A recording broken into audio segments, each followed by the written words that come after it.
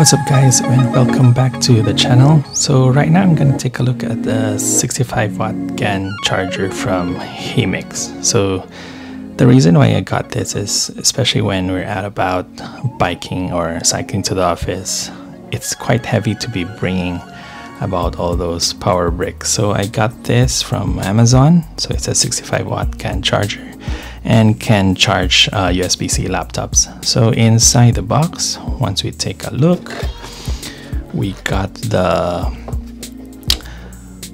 power adapter itself, which is really good because it's already 65 watts, so you can charge I can charge the Surface Book that I'll be bringing, because by minimum it needs the 45 watts, so I can use this and also charge my devices that I'll be bringing. And this is really light.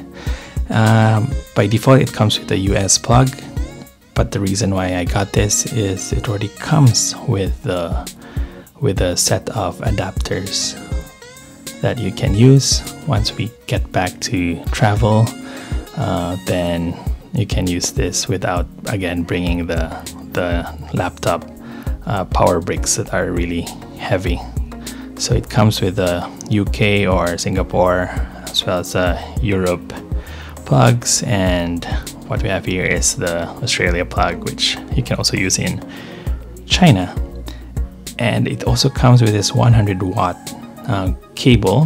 The length is around 1.5 meters long, so it's pretty decent, and you can really use this as your only power brick. So really nice, really small, really compact, and the zoom factor also allows it to be able to be plugged in tight spaces. So I'm just gonna attach the adapter for use.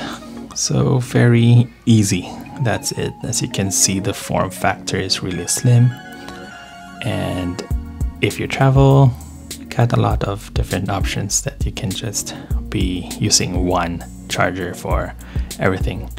This one is costing 49 Australian dollars in Amazon.